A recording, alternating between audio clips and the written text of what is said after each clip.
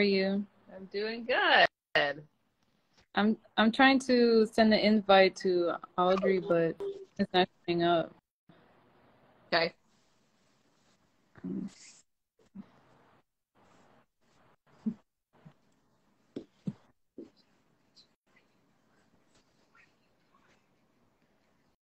It's weird.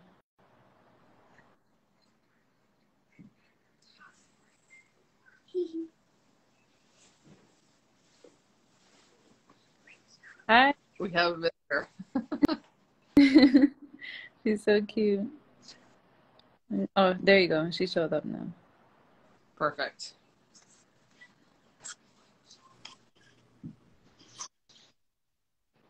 Hi. Hi. Hi. Oh. So I guess the only experience one here is Grunch with the Instagram. No, yeah, it's a little quirky sometimes. Yeah. Let me see. Okay.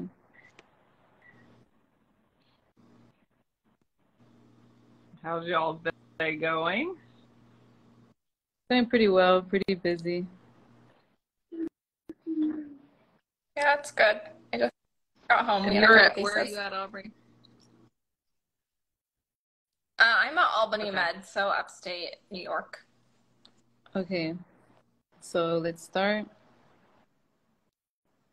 Well, hi, everyone. Thank you for joining us. Okay, my name is Sofia Chavarria. I'm a foreign medical graduate from Bolivia. I'm also one of the members from the communication and subcommittees of Instagram for the Association of Women Surgeons. Well, today we're conducting the Takeover Monday, where we have every month a different specialty, and we'll interview different doctors from that specialty. And today we have here, where I'm honored to present Dr. Grunch and Dr. Rogers, where they're neurosurgeons. And if you have any questions, please feel free to put the questions below in the Q&A box, and we'll answer after. So before we start with the questions, please tell us about yourself. We'll start off with Dr. Grunch, please. Sure. Where do you go to school, your residency, and what are you currently doing right now? Perfect. Yeah. So I'm Betsy Grunch. I am a graduate of the University of Georgia for undergrad. I did my medical school at the Medical College of Georgia. Graduated in, and I did my residency at Duke, in an Infolded Spine Fellowship. Graduated from there in 2013. So I have been in practice ever since I left my residency in Gainesville, Georgia, at the Longstreet Clinic, where I basically do general neurosurgery, but I do focus, really do the majority of my practice in spine. We're a level 2 trauma center, so I do a fair amount of trauma as well, including cranial, stroke, that kind of stuff. And thanks for having me. Thank you for being here. And Dr. Rogers? Yep, great. Hi, I'm Aubrey Rogers. So I actually grew up north of Seattle, and then I did my undergraduate at Brigham Young in Utah and medical school, where I did a MD MPH combined program at Hofstra on Long Island. I'm now in Albany, New York for my residency at Albany Medical Center. So I am a PGY 4, which means I'm about halfway done with my 4th year, putting me halfway done with residency as of New Year's Eve, so I'm very excited. And the 4th year at my program is essentially a research year or an enfolded fellowship year, so I am doing the first of 2 years of an enfolded vascular fellowship. So focusing on endovascular, essentially treating the conditions of the blood vessels. Wow, that's amazing. Great. Okay, so Aubrey, so what inspired you to choose neurosurgery? Yeah, so for me, there isn't like a particular case or instance, but at my medical school, everyone on our neurology rotation, we spent a week on neurosurgery, and so that was kind of my first exposure to it. And then the background of that is that really my medical school, we split down our curriculum by body systems. And when we were studying neurology, that was the most interesting to me. It just feels like a puzzle. It's so logical. When the patient has symptoms, you can like tease out where it's coming from and what part of the nervous system it is. And so I really liked that like puzzle aspect of it, and then combining that with surgery, it's just kind of all the pieces all together. Dr. Grunch, I mean, practice. Sorry, you cut out. What'd you say? So many years in practice. Why did you choose neurosurgery? So I kind of always wanted to be a neurosurgeon. I was 13 when my mom was in an auto accident and suffered a C5 spinal cord injury, and so she was quadriplegic, and I really just wanted to kind of understand spinal cord injury and why that happened to her. So I kind of started younger than most, kind of shadowing my neurosurgeon. That was a long time ago, so the rules are very different than they are now, and so I was able to do a lot whenever I was in high school. And then I went on to undergrad, just kind of wanted to be a neurosurgeon. So it kind of started as a very early desire for me and just kind of grew from there. So I'm happy to share all my experiences with that with you guys. With that goes with my following question. Could you share with us like the typical pathway of being a neurosurgeon and how can it compare to you on you, Doctor? Yeah, sure. I'll answer that. Aubrey is closer to that than I am, so she may be able to answer that. But, you know, the typical path is that, at least within the United States, it's different for other countries, but you do 4 years undergraduate degree, and then you go on to medical school and do a 4-year bachelor's degree or of some sort, and then you complete your medical training at medical school, so another 4 years, and then match into a residency program, which can be anywhere from 7 to 8 years, and additional time if you're doing a fellowship like what Aubrey is doing, or as she mentioned, as I mentioned, some residency programs offer enfolded fellowships where you can actually do a subspecialty during your training time, during your research year, which will kind of help you subspecialize without creating additional time and training. Okay. Did I miss anything? No, that's about it. And doing a lot of like volunteer work and research and all sorts of extra stuff on the side. It's gotten like more competitive every single year. So it's a process. So did you guys have a mentor before residency? Yeah. I did. I had my mentor. I mean, I guess, you know, that's kind of what you call him, the surgeon that I shadowed, but he was older, so I didn't really have a lot of help with like directing me in terms of educational paths. So I just kind of, I don't know, kind of trailed on the coattails of people that I could just get to help me out. When I was in medical school, though, I definitely had a mentor in the neurosurgery department that I kind of latched onto that really helped me like develop research, because as Aubrey mentioned, like it's really important to match in a neurosurgery residency that you're competitive, show interest in the field, have publications in the field. So as a freshman, I just, or I guess MS1, just really kind of initiated some desire to do some research with one surgeon who really just kind of guided me through and helped me out a lot. So yeah, I see. Yeah, so I decided on neurosurgery late, as I said, so I decided during the beginning of my MS3 year, so my 3rd year of medical school, that this is what I wanted to do. So that's kind of the time that I sought out mentors. Dr. Scholder was the program director at Hofstra, and he was super helpful and supportive. The chair, Dr. Narayan, got me into a research lab, so I actually took a year off between my 3rd and 4th years and did research while getting my master's in public health. And then when picking a residency program, I looked pretty heavily at trying to find some women neurosurgeon mentors. And so that factored into where I wanted to go. And so I'd say my biggest mentor right now is Dr. Paul. She is one of the endovascular attendings at my program, and so she's been really supportive and helpful. And so I see the fellowship, right? The fellowship of choice. So for Aubrey, why did you choose endovascular as a fellowship? What inspired you for that fellowship?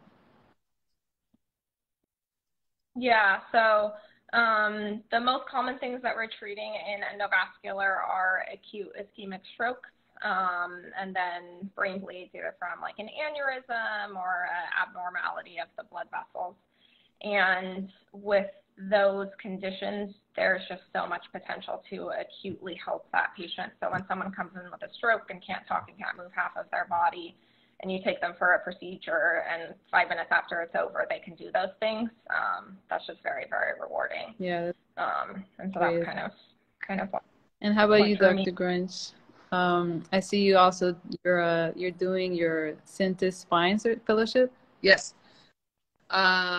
So I was interested in spinal cord injury and spine early on, and so I hooked up with a mentor in my residency in spine, who is just excellent, well-rounded, and trained in spine. And I didn't have a female neurosurgery attending. At the time when I was at Duke, there was no female attending. So not that that's necessary. I do think it's helpful, but my mentor was extremely supportive, just such a great person, and really just, really believed in me to do what I wanted to do in spine. And I think being a woman going into spine, it's such a,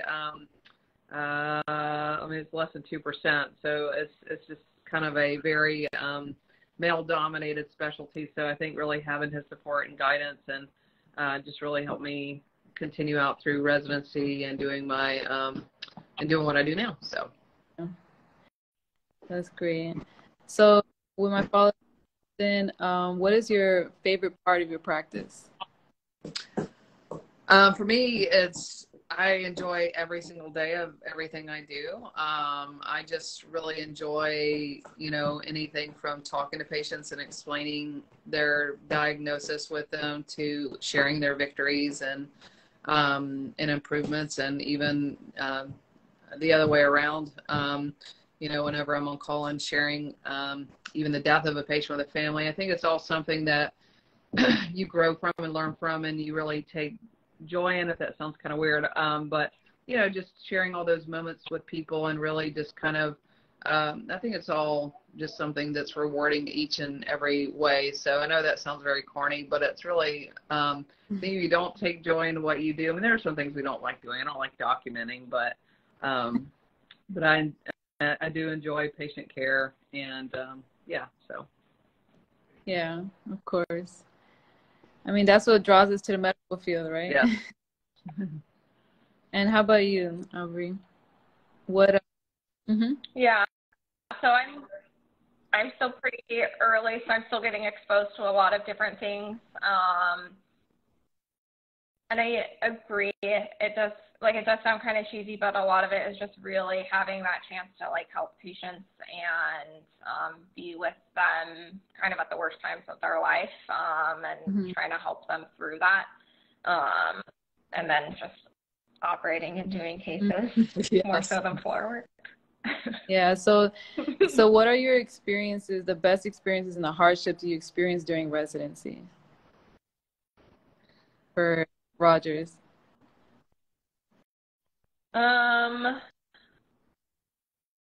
I guess one of the best experiences would just be, we did this really cool case recently, where we had a young kid with meningitis, so an infection of her brain, and that caused the vessels in her brain to shut down.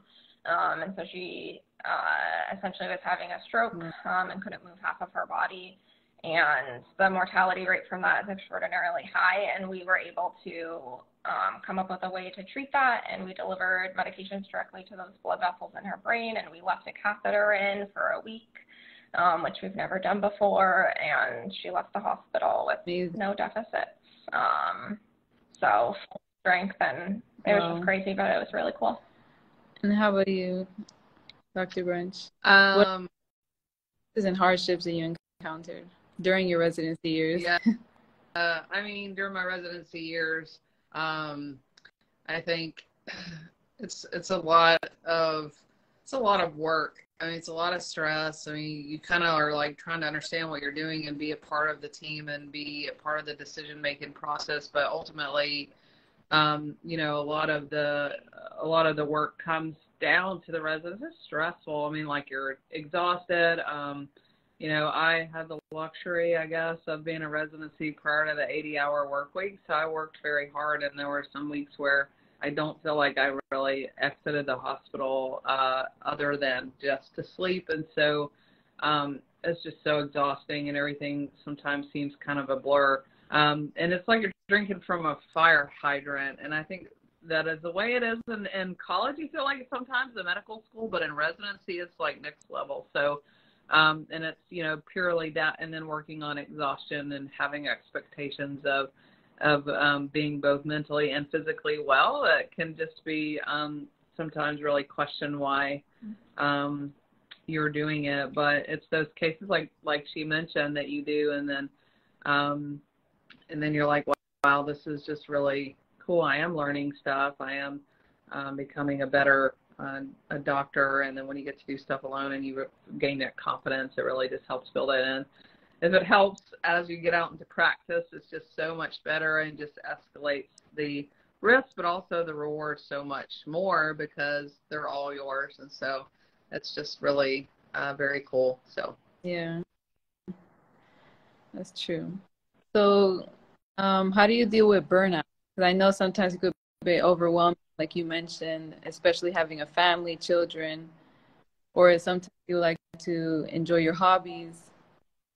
yeah, it's tough. I mean, burnout is real. And I think that goes with any profession. It's not just in neurosurgery, but you just kind of have to find a balance. And it's in a residency, it's like almost impossible. But for me, you know, it's being a mom, a wife, friend, a doctor, and trying to balance all of that can be overwhelming. And, you know, some days I feel like I'm like the best doctor in the world, and some days I feel like the worst mom in the world, and then vice versa. And it's just all kind of a give and take, and you kind of learn along the way of how to balance it. And you know, I think the biggest point is just trying to, I at least take a moment at the beginning of every week and try to like set up what I'm going to accomplish, like from my job, from what we got to do with the kids, from what we got to do as a family, to what I got to do like on social media, because that's something else for me too. It just it can be a lot, but I kind of set out goals for the half of the week and make sure that I try to carry those out. So you're doing an amazing job.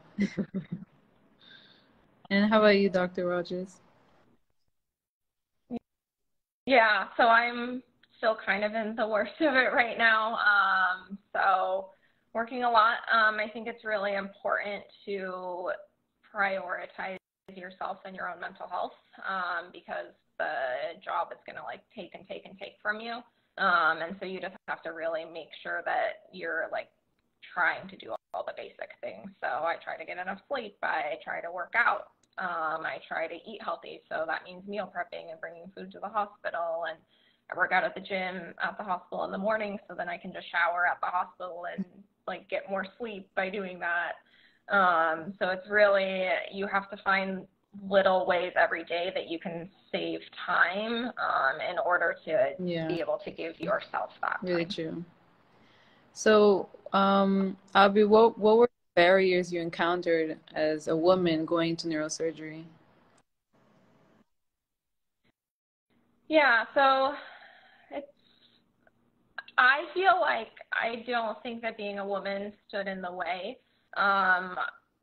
From like my childhood, I was raised to believe that I could do anything, and everyone in college and medical school is very supportive. I found those mentors that were very supportive.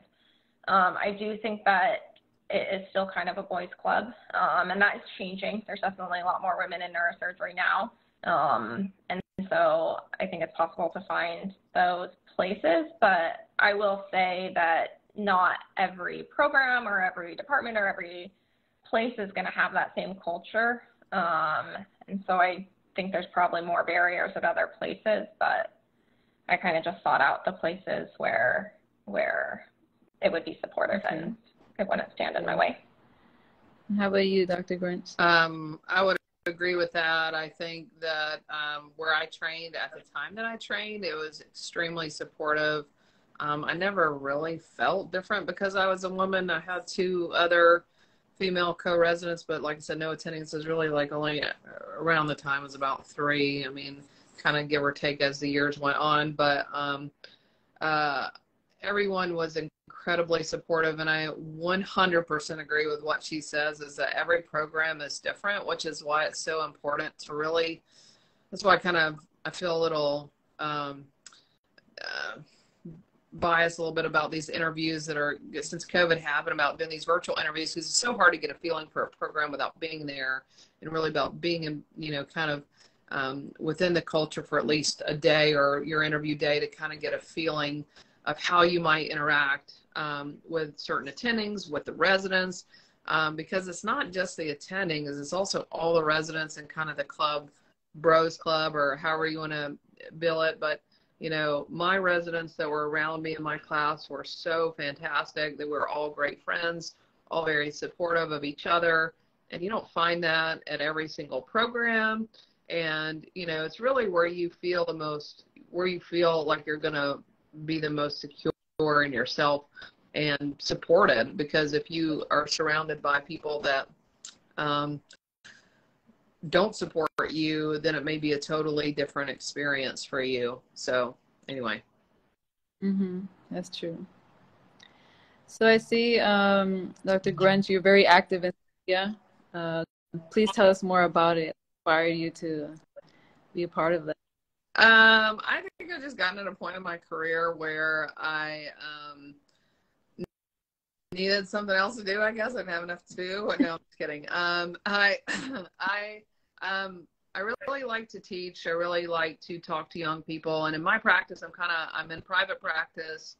I don't have any students. I love to teach and reach out to people, but just social media kind of filled that niche for me, if you will, and it just kind of grew from a very small place. And I think all as providers and as healthcare professionals in general, social media is kind of one of those little tricky spots where it can be easily abused or misinterpreted. And so almost everybody in healthcare just avoid it altogether. But if you look at like all the young minds, every single person for that matter, even healthcare providers, are on their phones and looking at content. And so, I really felt like once I started dabbling a little bit during COVID, and I felt like a lot of it was well received and kind of spot where it wasn't out there on social media. And so I just kind of made a commitment to myself in late 2021, just kind of being consistent for I just told myself, let's do it for 3 months, just kind of see where it goes.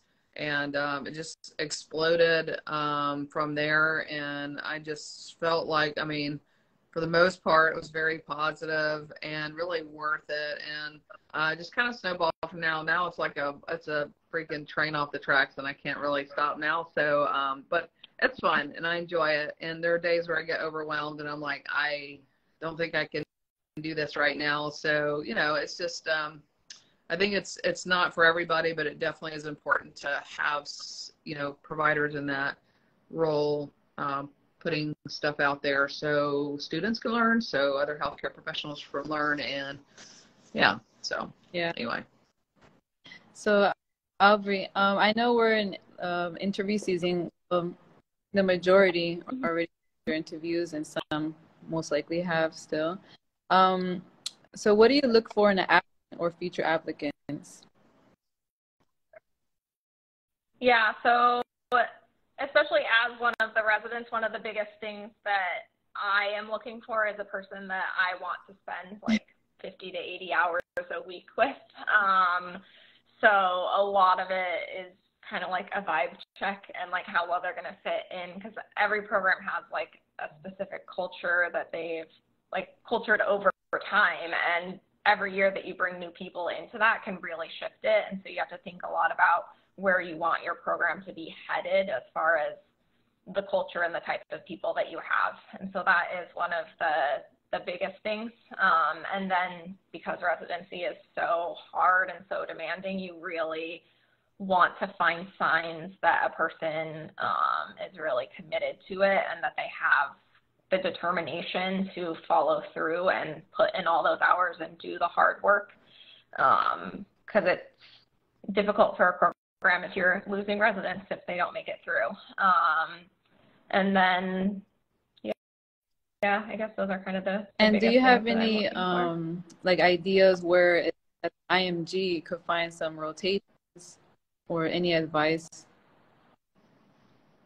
during Yeah, that's hard. I don't know. I haven't had that experience or a lot of exposure to that, so I don't know of any there's any specific things set up or ways to do that. I guess it probably kind of comes down to a numbers game, so just really reaching out to people and trying to find someone that will support you in that. But any advice, I don't know of any for future neurosurgeons?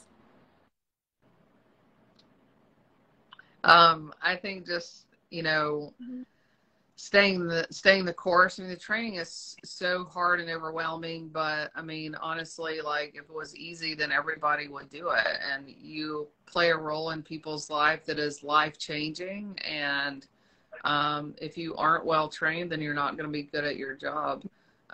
So it is such a huge investment in your time and your life for the long term.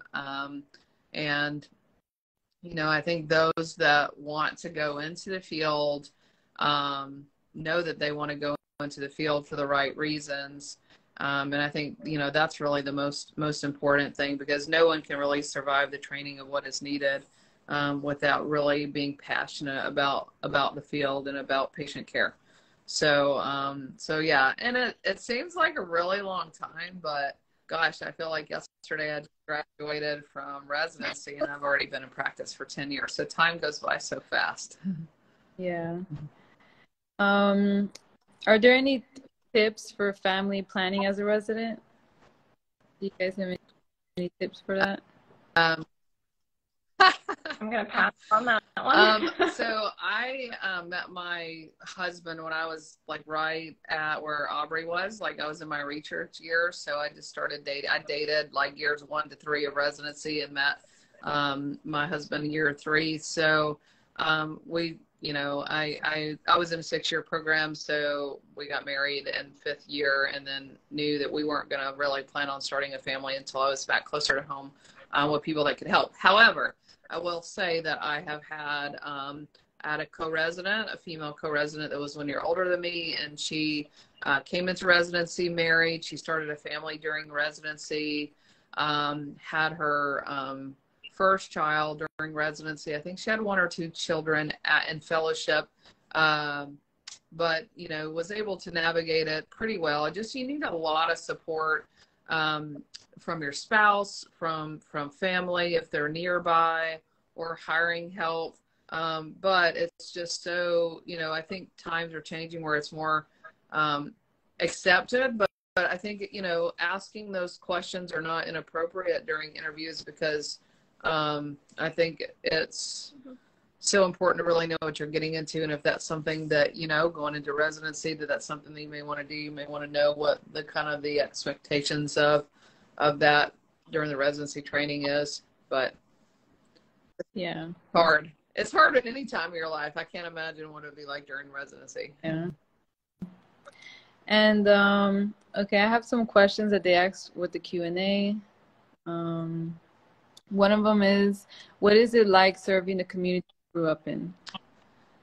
Oh, it's so rewarding. It's amazing to be able to treat people that really know me from back before I even went to college. It's such a cool experience just to be able to take care of everybody from start to finish. But I will say it's also kind of sometimes stressful to take care of people that you know, or that know so many different people, and also trying to live up to those expectations of, you know, I feel like almost everybody has my access on social media or my cell phone and tagged me like, hey, please, can you get in so-and-so? And, oh, they're in so much pain. And I kind of feel torn because, you know, I have so much work to do. But I also want to, you know, be able to care for those that I can. It just pulls you in a lot of different directions. But I've learned how to better balance that over time, and get help. I think as a physician coming out into practice, I mean, I try to do all that on my own with one PA, and it was just it just got too overwhelming for both of us. And so I've learned how to better share the load, if you will, how to balance the load with other advanced practice providers, and have a fantastic team right now, just a great group of girls that help me just take care of patients, and it's wonderful. So it's you're only one person. That's my one thing, is like you can only give and take so much. Yeah. That's true. And for Robert, Aubrey, Dr. Rogers, it says, what will you change back in time? Sorry, what? It says, what will you change going back in time? Oh, as far as like my process of getting into neurosurgery, I don't know. I'm one of those people that like truly just like doesn't believe in regretting any part of your life, because it's like what has gotten you to where you are. And I don't have anything specific to like this process of getting into neurosurgery as far as things that I would change, because I do feel like I'm very happy where I am.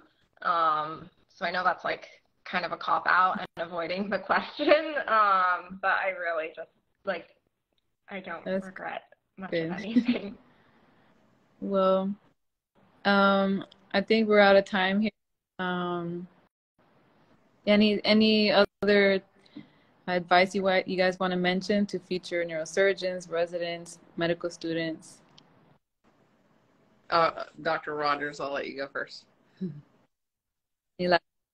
Yeah.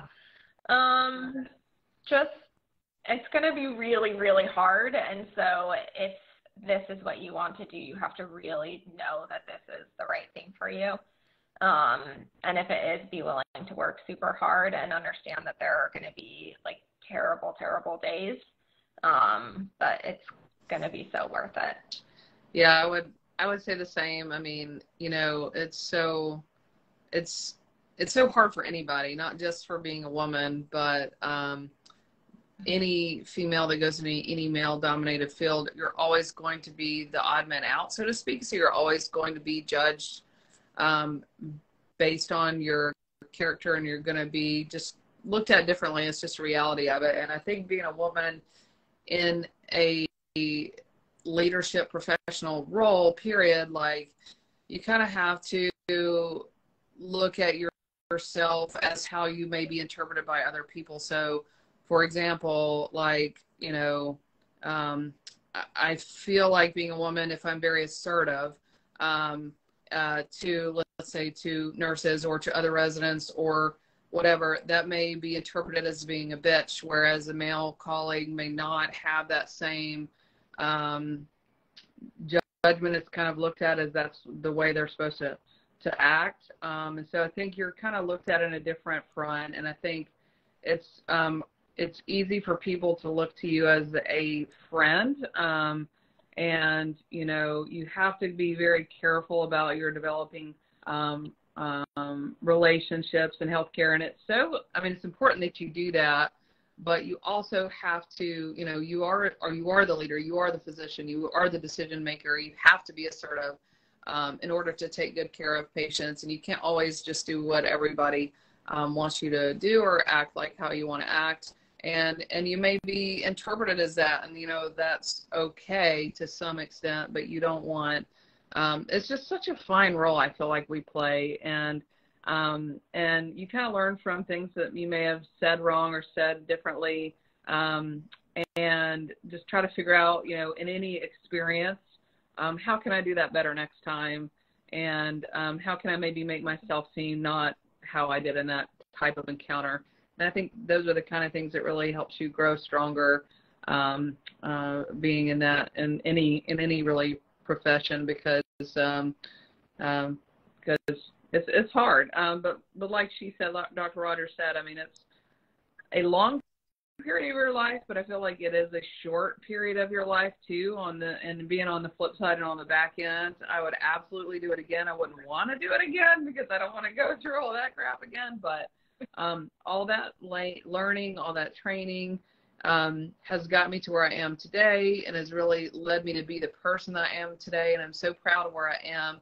All the work that I do, I'm very proud of. And I'm so excited for future physicians like the two of you to go into this field and really change it, because that's what we need in order to, you know, make this not as a weird thing for us to have this discussion, right? So it should be normal.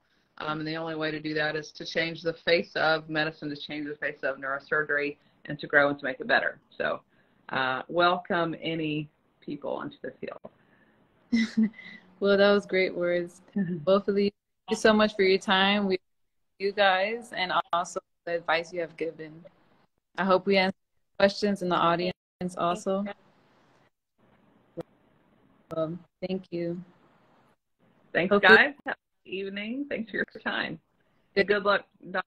Rogers, and you as well.